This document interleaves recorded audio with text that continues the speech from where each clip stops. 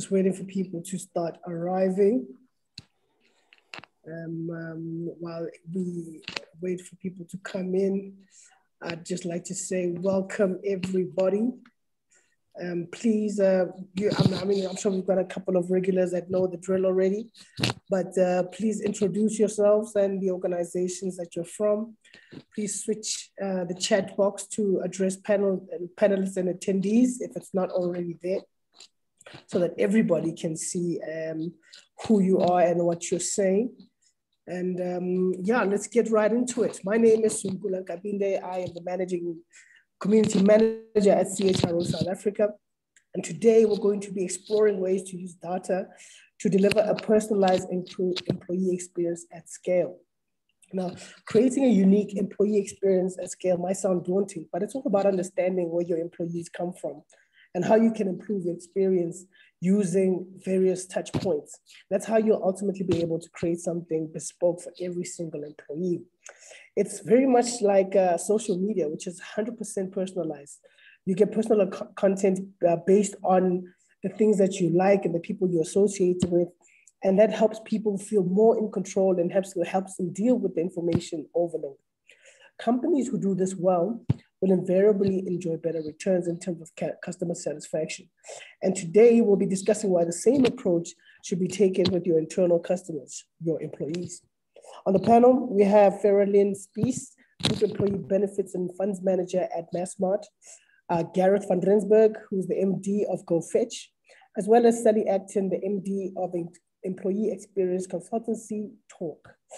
Welcome to you all, and thank you so much for spending time with us today.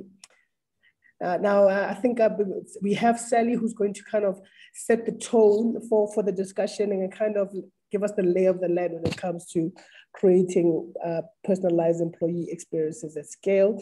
After Sally's presentation, we'll get into a bit of a panel discussion.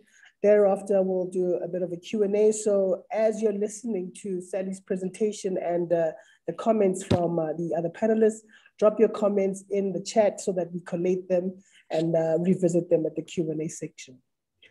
Sally, it's over to you. We'll go off camera for now and come back after you're done.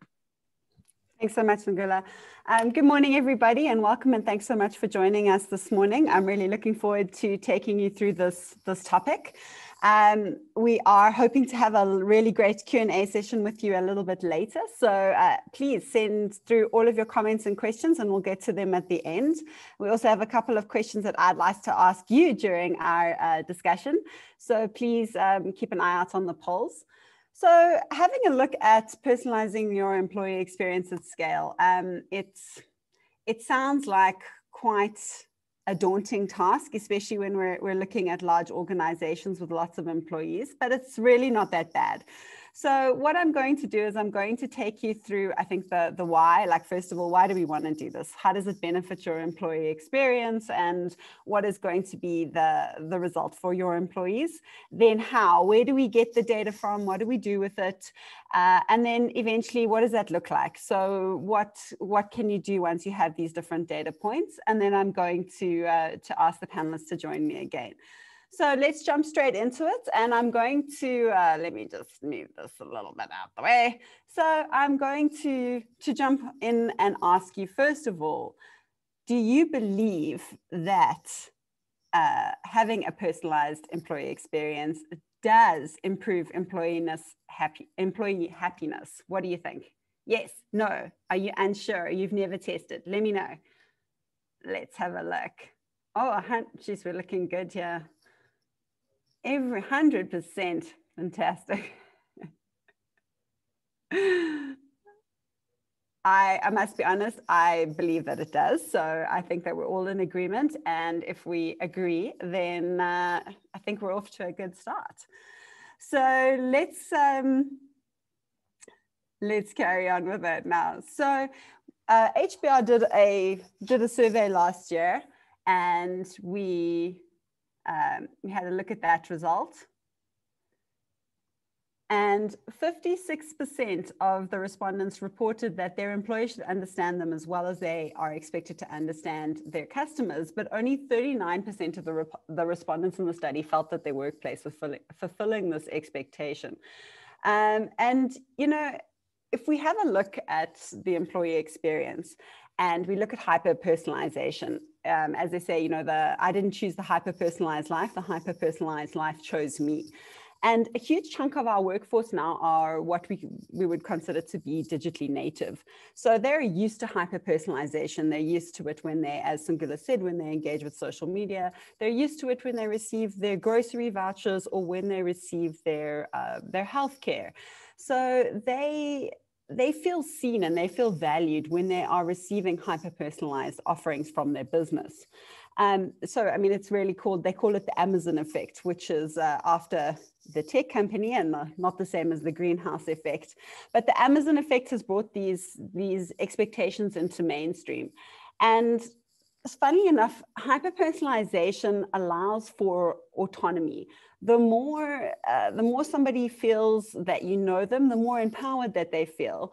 And it seems kind of weird, but in a way, employees are consumers of the workplace, and the best talent know that they are the best talent and that they can make demands, especially in terms of tailor-made rewards and benefits. This is really where we see the expectations coming, where they're starting to have a look at the demands. A pro tip from our side, obviously, is looking at that hyper-personalization, when you look at your rewards and benefits program, is really, and integrating that into your EVP is really where you can start to have a great employee experience. For example, if you have a huge range of benefits on offer that caters to a broad demographic, you can give people the autonomy on how to spend their money. So if you have a look at making suggestions that are leading them down a path of different options that are available, and based on the data points that you receive from them, they're actually able to choose the benefit package that's going to be working the best for them. They feel that they've had control over how to spend their money and that they've chosen a benefits package that really works for them. So that's one way that we really see that kind of data-driven HR taking the lead. Also, top-down programs and innovation initiatives fall flat if they're overlooking the perceived employee reality. So in order to make these work, we really need to personalize them. And what I mean by that is, if you have a look at where an employee is and what they are needing to do in their job, it needs to be tailor-made in terms of the programs that you're positioning for them. So learning and development programs, onboarding experiences, and innovation programs really need to have a look at what the employee actually needs. This allows the employee to have better decision-making, and the quicker they can make decisions, the more value it adds to your business. After all, if an employee is going through a seamlessly intuitive experience, it allows them to be able to focus more on the job at hand. And that obviously is, you know, what we would like them to be doing. So if we have a look at what is technically known as the employee-employer alignment model, employees need baseline fair rewards at the bottom of the pyramid, a positive atmosphere, freedom and choices, and the opportunities to excel and fulfill their higher purpose or their self-esteem and internal needs. So how these needs are prioritized are obviously going to vary between person. It's going to change over time, and employers who understand this will be able to create an authentic human experience for everybody that works at the business. So the way that you do this obviously is by leveraging the technology that you have to give insight onto every single employee and to see what they need and at what stage that they are. Let's have a quick look at that in terms of the actual model. So before this used to be known as kind of the intangible or soft side of the business, employee experience, and looking at these different needs. But now 80% of the top 500 companies now work out their values based on this. So I'm not sold on this being a soft or intangible side of business anymore. After all of the ideas and innovations that come out of businesses are people driven. And this is where we really start to see value. So if we can start to create those authentic experiences for the employees at scale, we're tapping into a massive amount of innovation. We're looking at ideas that are coming from a hugely diverse employee base. And this is really where companies can start to drive value. Even the most basic data that you hold on someone can give you an indication of their environmental needs. And we can start to have a look at who our employees are, what they need, based on a very, very few data points as a beginning point. And then we can start to flesh them out and really start to develop what we would call an employee persona. And I think if we're looking at the main thing to remember in the why stage, if we're all honest with each other, and you'll have to excuse me because Eskom decided this morning that I shouldn't have power and I shouldn't have coffee. So this example that I'd written in really is cutting me deep this morning. But it is nice to pick a coffee off the menu. But when you walk in and the barista already knows how you take your coffee without asking, that difference is key.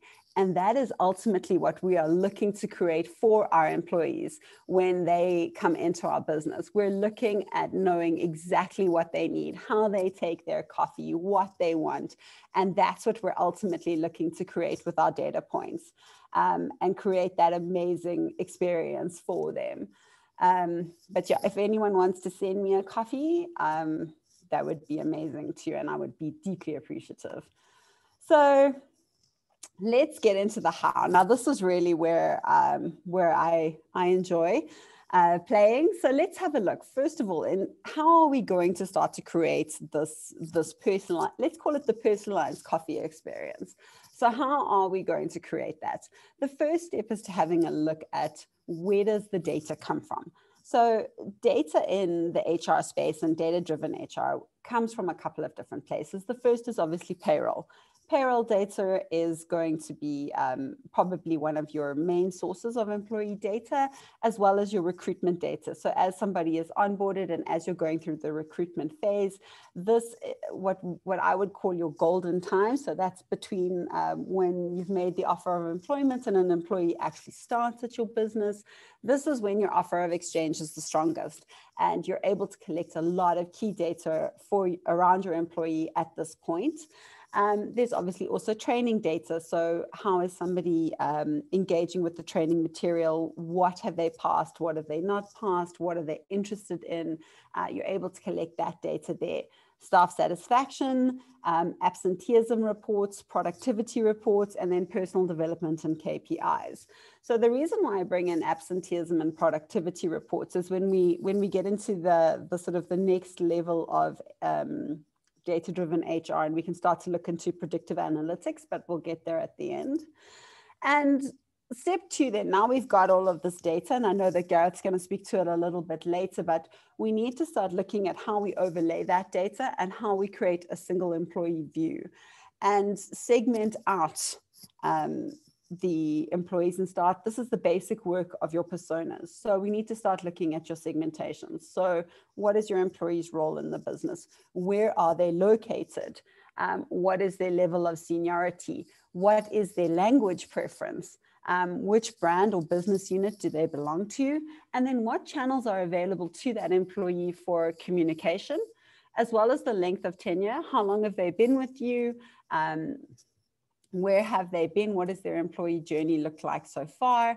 And then their benefits layer. What benefits have they selected? What benefits do they have access to? And again, this is something that's going to be changing, so needs to be kept updated. Once we've got all of that, we need to overlay that with our user-led data. So that is our employee data that they're actually giving us. So that's your surveys or pulse inputs. So how are they feeling about certain things? Potentially this has content implications. How is somebody dealing with mental health? How fit are they in terms of getting a challenge? How happy are they? Where would they like to go in terms of their trajectory in the business? And then using your managerial input as well. What has your manager layer been able to garner about that employee? What do they want from their jobs, and what are their motivational drivers? That information can be captured during the KPIs or potentially during one-on-ones. And this information can be used with great effect to inform your recognition and rewards. When we were talking about that a little bit earlier around your EVP, and this being something that your top talent looks at, this is a great place to collect that data and use that to inform the rewards and recognition, not just for your rewards and recognition programs, but rewards and recognition that is tailor-made to those specific individuals. For example, if somebody has a huge lean towards something that benefits their family, you want to have a look at rewards and recognitions that speak to potentially things to take their kids to bounce. If that person doesn't have a family, potentially we're looking at something else in terms of reward and recognition. And then their content interaction, where do they need help? So how are they engaging with different pieces of content, and where are they engaging with those different pieces of content? This is going to show you your channels that are going to be most effective for those specific employees, and what content you should be delivering to them on those channels. So developing a persona for your employees is really the culmination of all of those 3 steps. And you can start to potentially work with your marketing department and actually look at creating your business employees for your business personas for your employees. It does take time, but don't give up. It does also keep changing, but it is worth doing. Can I ask, thank you, Sungula. Can I ask how many of you have actually developed an employee persona set in your business?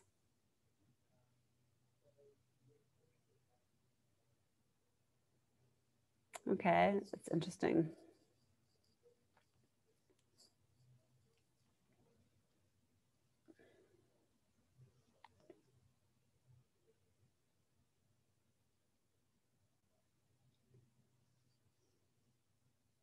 Okay, so most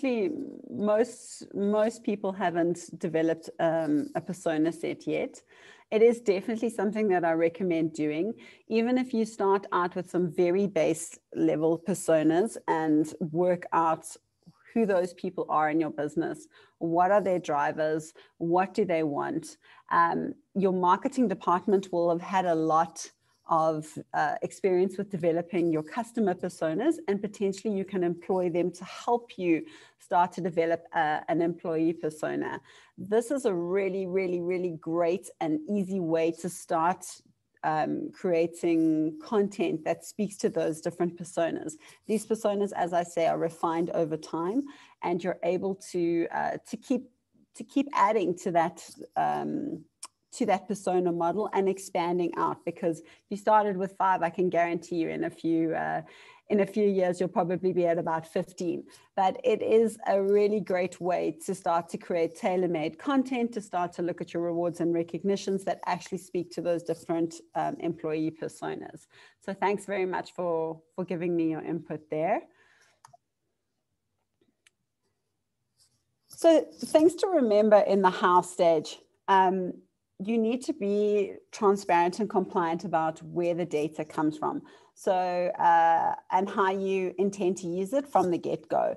So this doesn't just speak to Poppy, which I know is on everybody's mind, but I think when you are collecting data from your employees, you do need to tell them, we are going to be utilizing this data to also inform your rewards and recognition program. We're going to be using it to inform the way that you receive your content, the channel that you receive your content. This is really, really important. It builds trust, and it shows your employees exactly what's going to be happening with that data.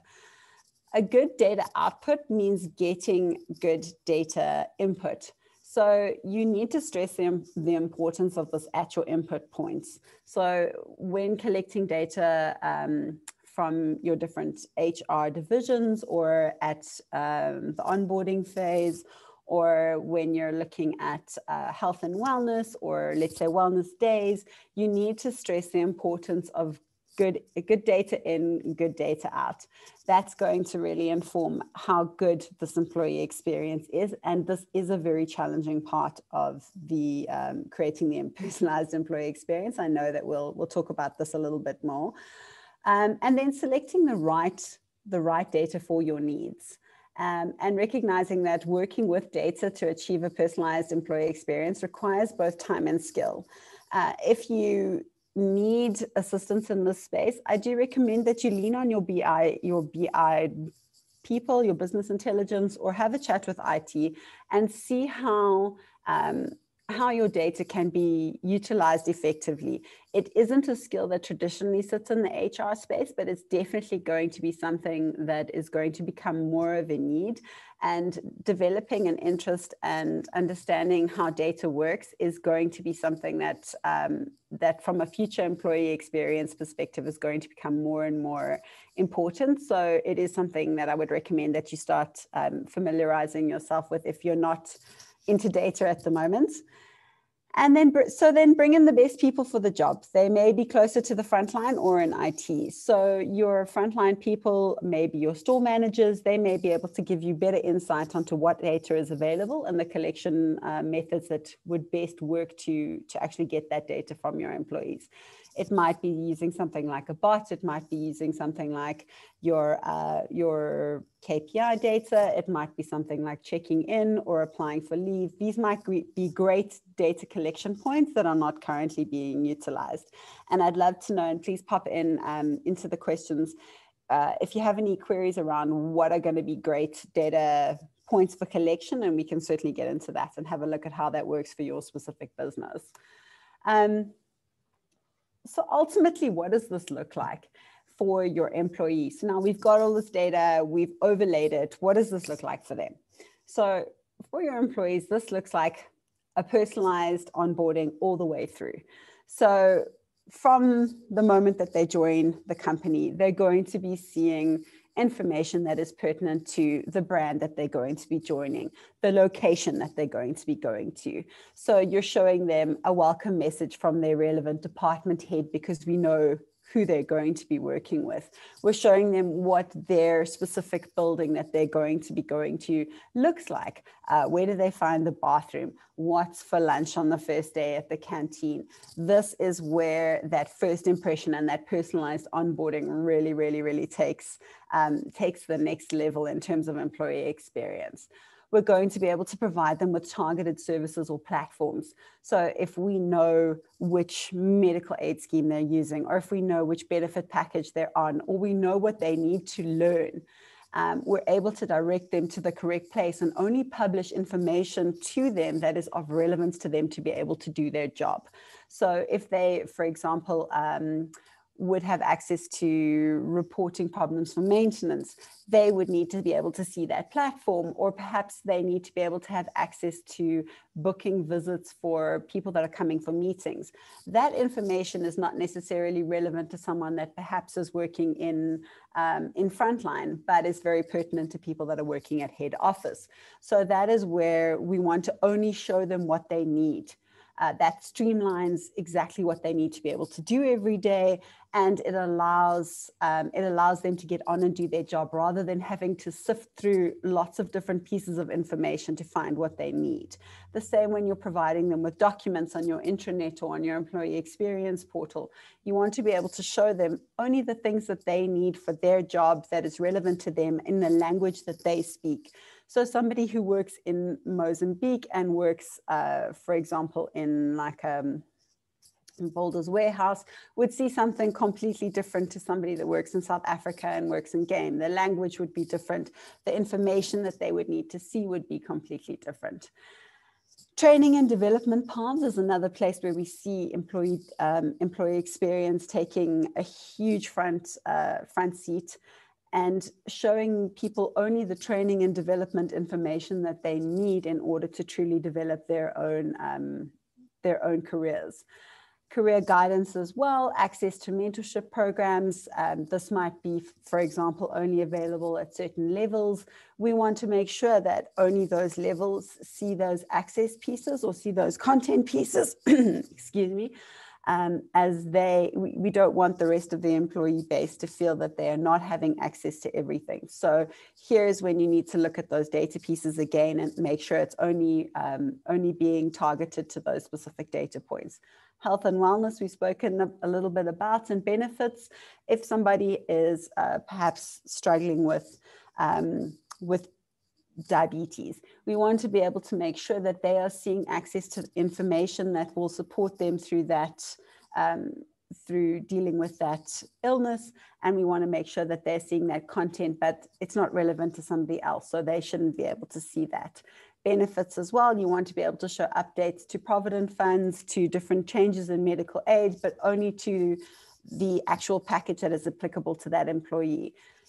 Employee assistance programs, again, we want to be able to show them what their specific job function has access to, so that people are able to be channeled to the correct service.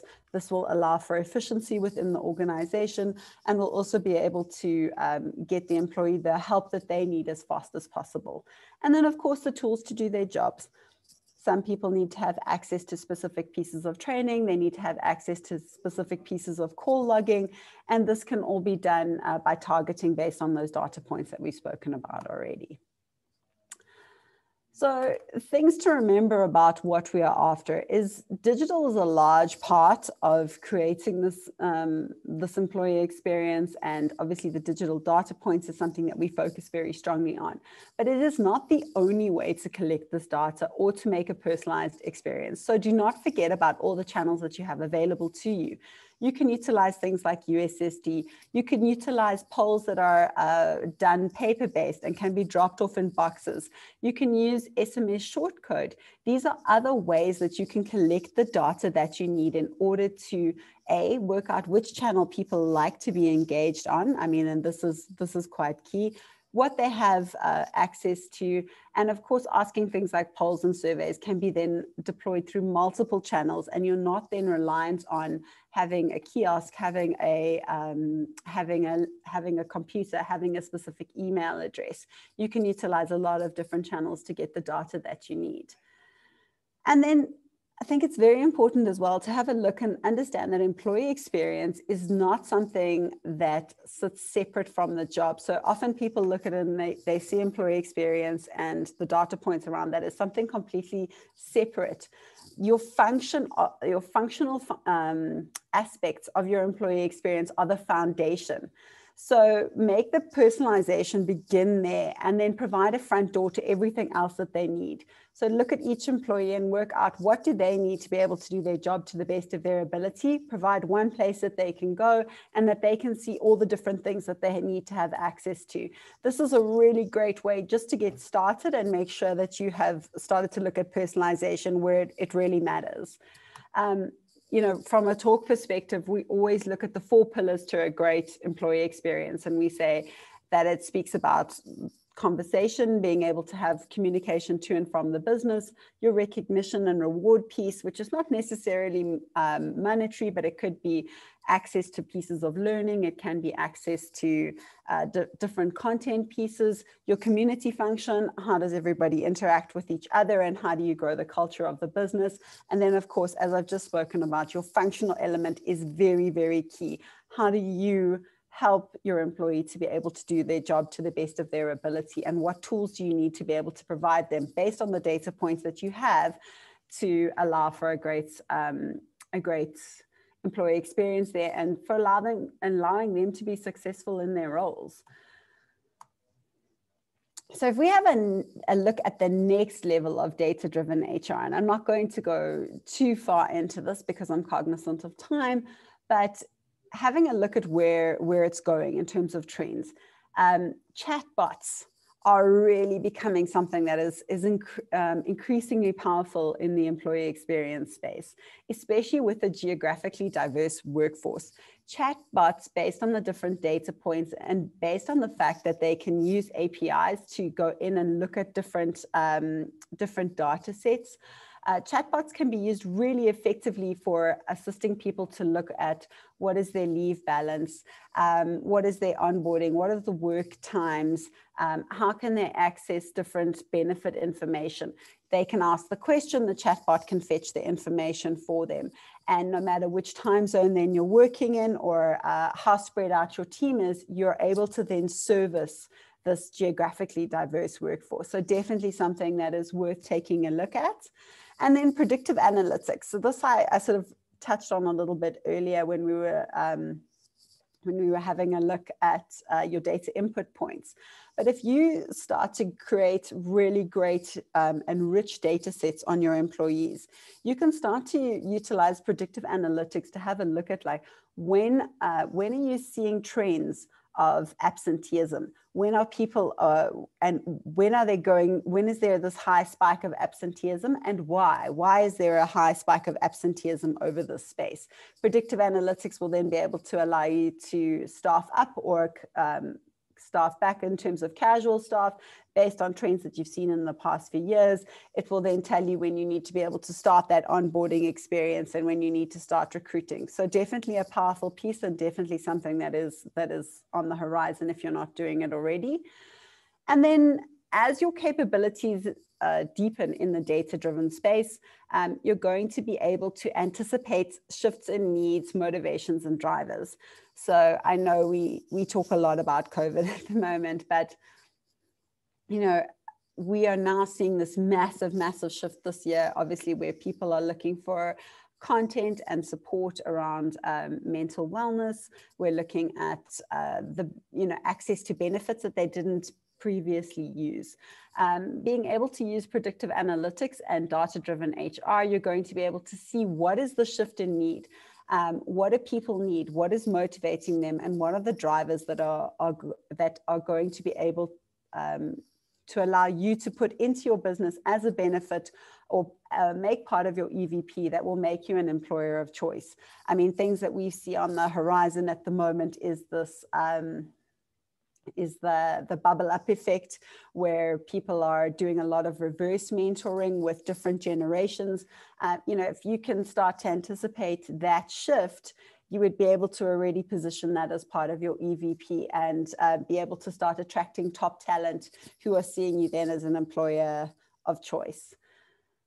So that's really it from my side. And I think we're going to hand back over to the panel and back over to Sungula. Yes, thank you very much, Sally. I appreciate it. That was a very comprehensive presentation and very interesting indeed. We're going to be moving over to the kind of the panel discussion section of the question, where we're just going to be unpacking some of the elements of what you discussed. And I'd like to discuss with Farrah-Lynn, who I'm asking, in your experience at Massmart, how do you use data to inform your approach to benefits, as well as your onboarding process? Secondly, what do you think are the biggest challenges facing corporates when it comes to the use of data? Great. Hi, everybody. So I think that we're taking a data-first approach allows businesses to make informed decisions, because you're not making decisions based on a hunch or an instinct. It also allows businesses to be proactive, because you can use the data to provide insights into things like demographics and employee preferences, so that you can then provide benefits that are valuable to the employee, but also benefits that the employee wants. Being able to spot trends can also assist businesses to be ahead of the curve instead of just being reactive. And I think that a data-led approach can also lead to both tangible and intangible cost savings to businesses. And then, of course, as Sally touched on, enhancing the employee value proposition, which is key in retaining talent. Massmart's approach to using data, and specifically with in relation to onboarding, the pandemic really seems to have changed the world forever. And certainly for the time being, gone are the days where a new employee would come into the office on their first day for induction. They'd get a tour around the office, they'd meet and get to know their colleagues face to face. And so in this new world, businesses need to remember that you don't get to make a first impression twice. And in the absence of face-to-face contact, you still want an onboarding experience that sets the tone and culture of the organization, but also makes the employee feel welcome and feel part of the organization. So data can help a business provide a bespoke onboarding experience where the recruit only sees the information that's relevant to their role or their department. For example, you could use information such as gender and job grade to provide new recruits with information on affinity groups that they might like to join. And then, of course, there's also a compliance advantage for the businesses, because you can also build systems that require certain training modules are completed or tests, so that you can make sure that the new recruits engage with the content, but also understand the content. And then, of course, you can, with systems, you can leverage technology and provide a gamification element, for example, where the new recruit, after they've finished their onboarding experience, can get a little voucher to get a free coffee from the canteen or something like that. And that also provides that instantaneous reward. I'm taking a look at challenges for corporates and data.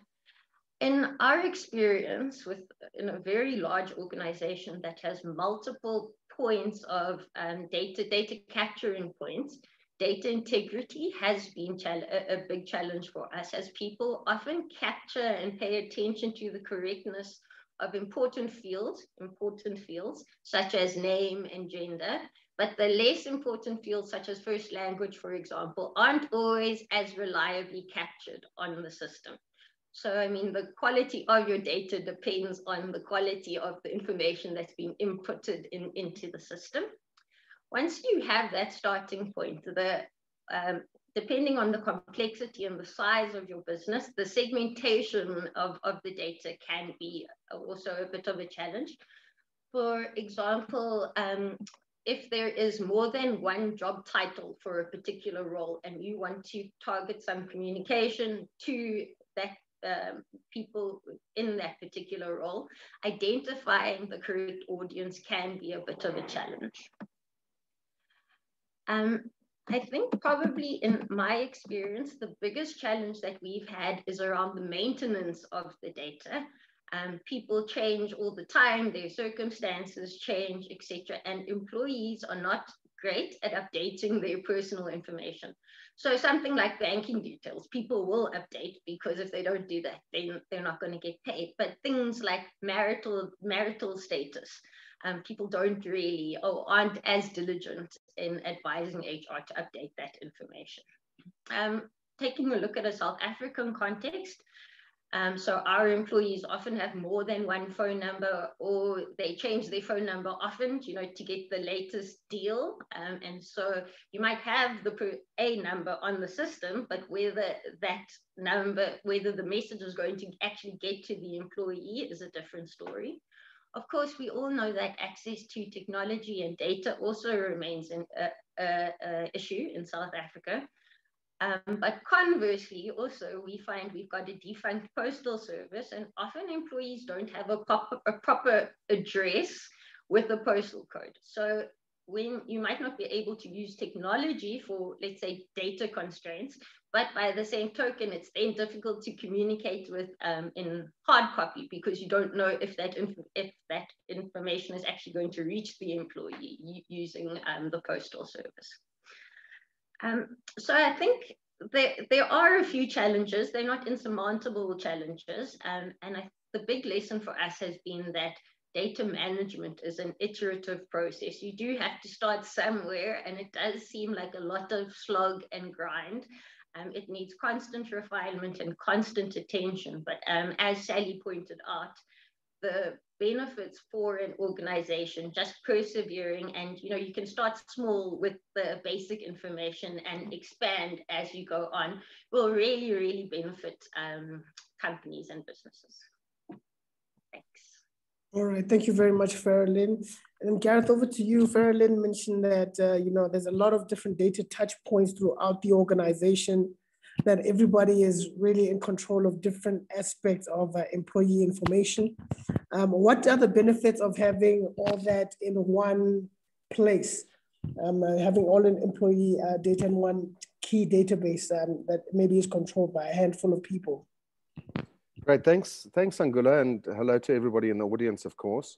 I think before I answer that, as the data guy, I just want to touch on the topic of data quickly.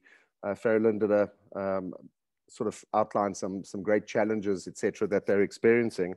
But just on the topic of data, I think we all acknowledge and understand the hype of it and the power of it. But at the same time, I think data's had a pretty bad rap over the years.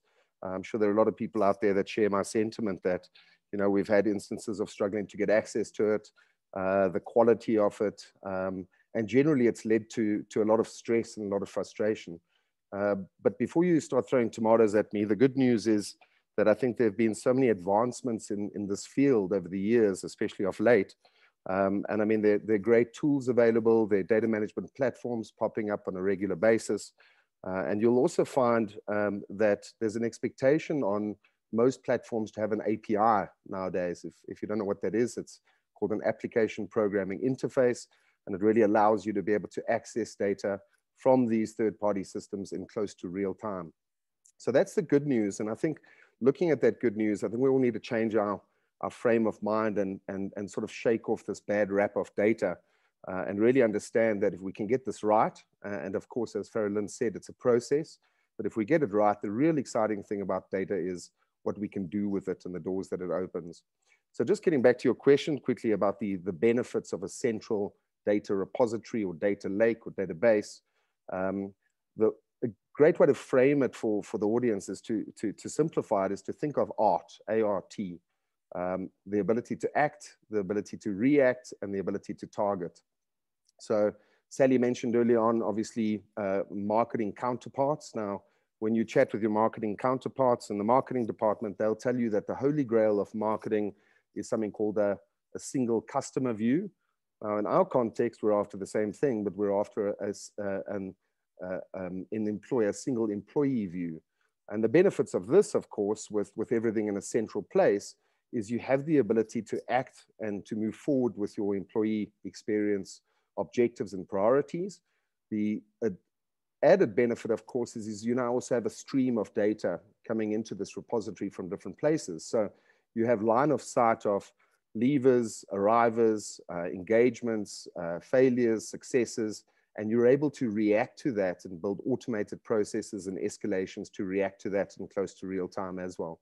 The last one, of course, is the segmentation, which has been touched on in this presentation, is getting that right really allows us to identify and to start targeting with precision people in specific roles, locations, brands, etc. So, in summary, think of it as art, but I think the big thing for me and important to mention here, Sangula, is, we're living in interesting times. We're living in a new economy that requires us as organizations to be adaptive, to streamline, to restructure, and of course, to look for efficiencies.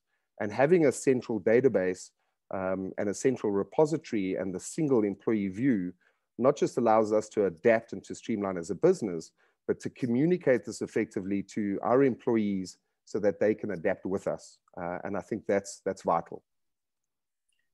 Okay, and I mean, can you take us through what this means practically? For instance, how does one go about collating and cleaning data that they have in their organization?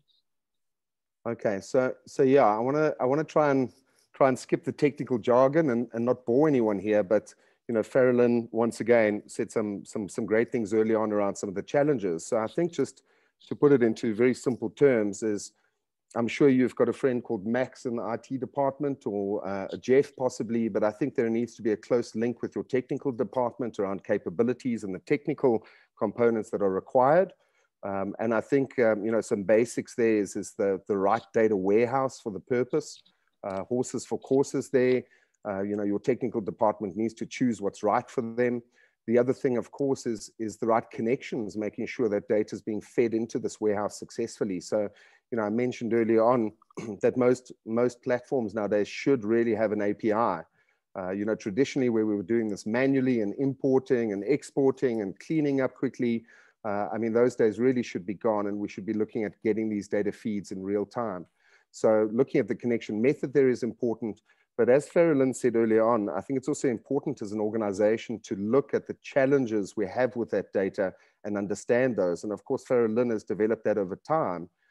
She's looked and said, cool, well, you know, there's a big problem with known as names versus birth names. There's a big problem with marital status. There's a problem with, you know, the contactability. Are they using their personal email addresses or business email addresses? So I think we need to understand that, but we also need to treat that as the exception and work through those exceptions very carefully. And that generally should translate into adopting certain internal policies and practices and ways in terms of working through those, and not letting that being a stumbling block to moving forward, but just at least preparing a journey moving forward where you're going to start working around those and addressing, as I said, problems at source, or ways in which we can address that internally within our central database. Am I still on here? All right, and what kind of analytics and insights can be pulled from all of this? Yeah, I think that's really one of the outputs here, isn't it? You know, I'm the data guy, I'm not the BI guy, but we obviously, BI being business intelligence, we obviously work very closely with these guys because, you know, ultimately having this data in a central place, having it clean, having it segmented, I mean, it's absolute rocket fuel for your reports. So the way to look at it is, you know, it's great to pull reports from one source and you can do some really great things with that. But what we're doing with the central repository is that we're overlapping this data, right? We're overlapping performance data, recruitment data, payroll data, and it really allows us to report now across different touch points. It gives us massive flexibility in terms of an enrichment in terms of the analytics.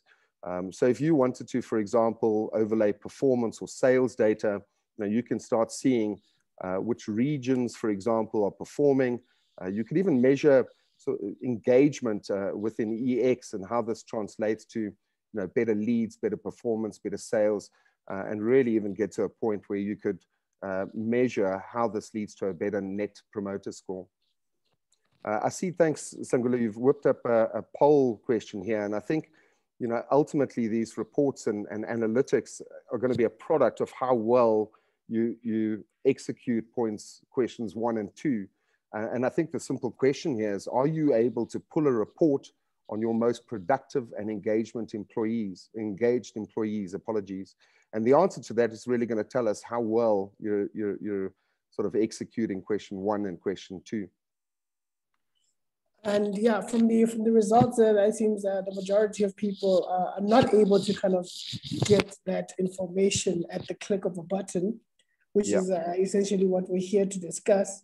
And there's the 22% who do have that capability, and kudos to all of you for really being ahead of the curve in that regard.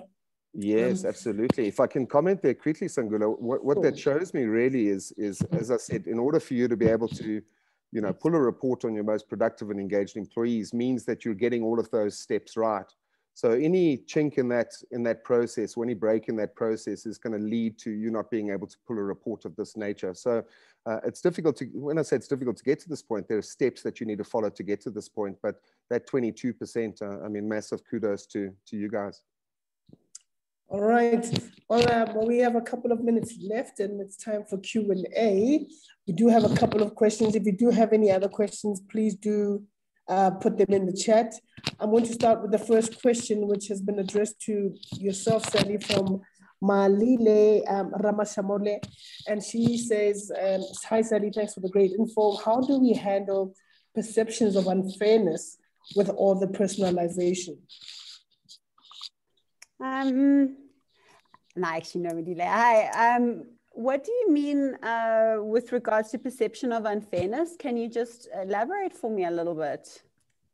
From, you know, if I had to just, you know, kind of figure out what she's trying to say is that if one personalized experience seems to maybe there's some element of favoritism aligned to an individual, I suppose they get better training or maybe a different kinds of benefits based on the personalization that other people don't want or don't receive.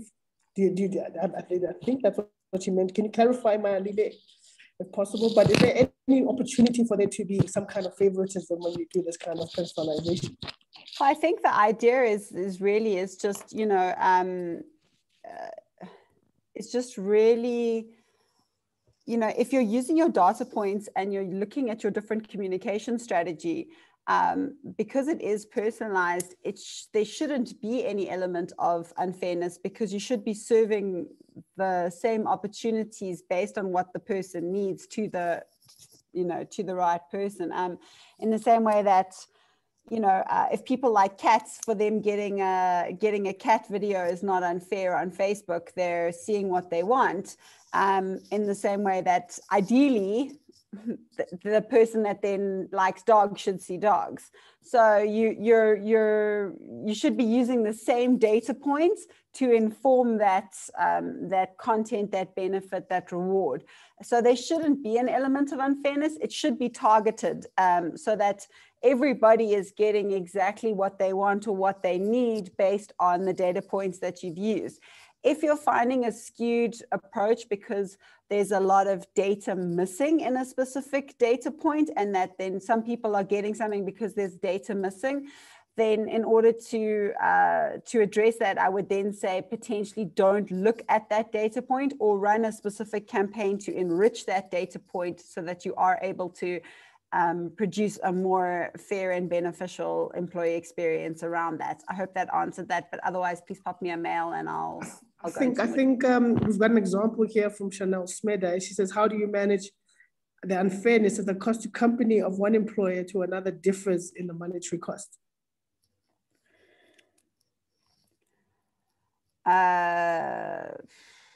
So is that possible at all? I mean, if you're using, you know, this unique employee experience to help choose your benefits for your employees, and the cost to company ends up being more for one employee than the other, is that something that can possibly happen? I mean, you know, it would be, but again, I guess it would be sitting side by side and comparing what they're able to see. Ideally, the way that this should be done and that should be executed is that an employee has no idea that what they're seeing is different to what somebody else sees. They're both being given their opportunity to potentially look at a specific benefit or make a specific decision that is available to that role, but it's not being done. It's being done in an automated fashion that they're seeing what's relevant to them at the correct time. So it's about serving the right data piece to the right person at the right time. And everybody should be having that same experience. So unless they're sitting side by side and comparing exactly what they're seeing as they're looking at potentially their employee engagement portal, they shouldn't be able to see that. It should be completely personalized and completely unique. Does that make sense? I think so. And I think, Sal, to just add on to that, obviously within your system, there are parameters. So if, you know, your cost to company is X amount, that's not going to change in the system. The system will have those parameters and won't give the world of options to the user. Okay, and then I think we have another question for, I think it's Garreth from Chanel Smeda. Says they would like to consider the migration from paper to electronic, but it's quite difficult and challenging in a manufacturing environment where most of the employees are blue collar workers. Do you have any advice for Chanel, Garreth, on how to get started on this migration from paper to electronic? Absolutely, and I mean that's such an exciting project, and one that would certainly get us very excited. I think as a starting point, it'll be important to really map out what are these touch points and what are the touch points with the employees and what data we're referring to here. You know, the reality is that everybody's got a smartphone nowadays, and there are really great technology applications and opportunities out there in terms of engaging. And I think, you know, I can't comment with specifics, but I think once you have that map of these touch points and understand where the paper trail is at the moment and start identifying in the order of priority, which of those you can start addressing and start moving over to a digital process would be the starting point. And it is a process, but ultimately you've got to look over time and you've got to identify how you want to roll that out. And slowly you'll get to a point where the one foot is in the old way, the next foot is in the new way, but you're starting to move in the right direction. All right, and I mean, we still have a couple of minutes here left, and I suppose the question I would have for the panel while we wait for some more questions. Wait, here's a question from Gloria. When it comes to benefits, is the differentiator not on the structuring of the value rather than the total rand amount? Would you like to take that, Farrah? Yeah, no, I would agree with what Gloria and Gloria's comment at least. All right, and I mean, for me, the question that I have, Sally, you can advise, excuse me, is where does one start with this journey? Because like you said, there are so many different data points, and when you want to like start the migration to creating employee experiences, it can seem daunting because, you know, what area do you even begin? What's the easiest way to start the process to get to a point where you can have a whole employee experience kind of charted in a way that you can create a unique experience? So for me, the first thing that I would do is have a look and run a little bit of an audit and see what is the base level, most complete data set that we have. So what is our core data that we look at, and what can we do with that data? So even if we know, let's say at an absolute base level, we know the person's, we know their name, they're known as their birth name, they're known as name, which brand they work for example, and the location.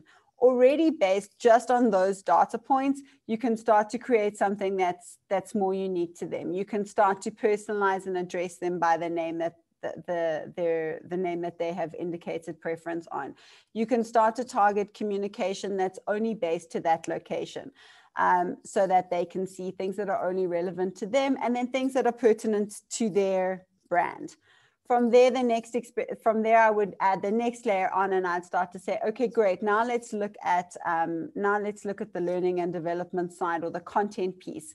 What content can we provide this person that's going to add value to them? And that can be based on their benefit structures, that can be based on the data that they've told you about themselves, and you can start to add value to the employees' lives straight away based on those data points. So what if they've got a family, you can send them information that's around families and communications and health for your family. That experience would look different to somebody that perhaps doesn't have children, but has a different kind of blended family setup. So that you would have two different employee experiences based just on those data points. From there, we start to look at the rewards and recognition pieces and the input and feedback that's actually coming from the employee. What are they telling you? What do they want? And that's that conversational piece that I was talking about. And then you can start to enrich from there. So I think like with everything, it says like, well, let's start really, really small. Let's understand that, as Farrah-Lynn said, this is an iterative process. Let's just start small and just start by having 2 or 3 points that are slightly different and that we're actually tailor making to those data points. Because let's not forget as well, in terms of communication, in terms of sending out a lot of stuff, the comms teams and the HR teams can often be limited in terms of capacity to create different content pieces for all of the different personas. So that is something that also needs to be taken into consideration, is what is the, what is the size of the team that can deliver on this. So yes, definitely let's start with what's viable right now and just start to do those little pieces. And from there, you can build and enrich exactly the same way that you do for your customers, just taking that exact same process and turning it towards your employee. You can use the same structures and start to build it out from there. Okay, I think that brings us to the end of today's webinar. I'd like to thank you all for joining us today. I think it was a very insightful conversation about how to really create unique employee experiences at scale. I'd just like to tell you before we knock off to the next one, our next webinar is going to be on 9th of June. And we're going to be getting some new research from Workday about how to find out what your employees really need. And thereafter, on the 10th of June, we are going to be talking about the vaccine rollout and everything we know about, need to know about it. We're going to be talking to experts from International SOS who are going to tell us what's happening on the African continent and abroad and how that should impact your health and wellness strategy. So thank you all, and yes, have a very good day further. I hope ESCOM is good to you for the rest of the day and the week. Goodbye. Thank you. Thank you very much. All right.